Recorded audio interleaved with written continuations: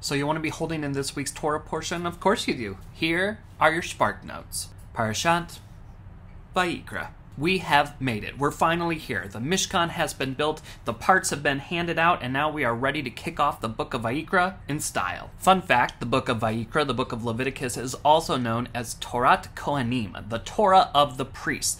And boy oh boy are we about to see why. Because while the building and the construction of the Mishkan is really a team effort, the pageantry that goes on there within is exclusively for the priests. And it is graphic.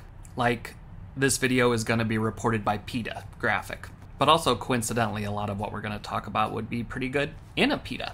But I digress. In this parsha, we learn about the korbanot, or the korbanos. I got you, Ashkenazim. And despite what we might have in our heads, it's not all blood and guts. There's also fat. Stop. No, there's a lot more to it than that. So let's break down the 5 different offering types that we read about in the parsha. Eitz, the olah, or the going up offering. This is a bull offering that is fully consumed on the fire of the altar. Tzvei, the mincha offering, which comes in 5 different forms, but is made up of fine flour, olive oil, and everyone's favorite aromatic resin, frankincense. Dry, the shlemim, or the peace offering. This is a meat offering that is also partially consumed by the one making the offering, as well as the priest who offers it on their behalf. This is the original monotheistic form of communal eating as a way of drawing close to God. In offshoot religions, this is known as communion. We're not going to get into that right now. We should, but we're not.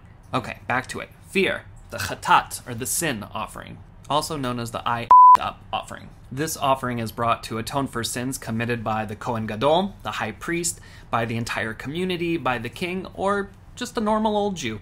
And finally, Finth, the Asham, the guilt offering, which in Judaism we offer all day, every day for the entirety of our existence, because without the guilt, we are nothing. Kidding aside, we could actually label this the CYTO, the Cover Your Tuchus offering. Not sure if you sinned? Asham offering. Accidentally eat something that was set aside for the Mishkan? Asham offering. Swear an oath that you're not sure you can uphold? Asham offering. Let someone not in your family use your Netflix login info?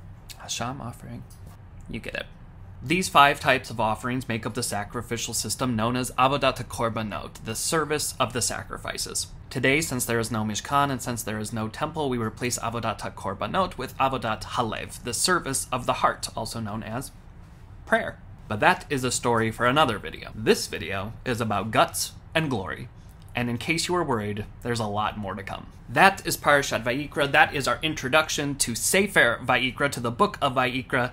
And these were your SHPARK notes. The rest is commentary. Go and learn.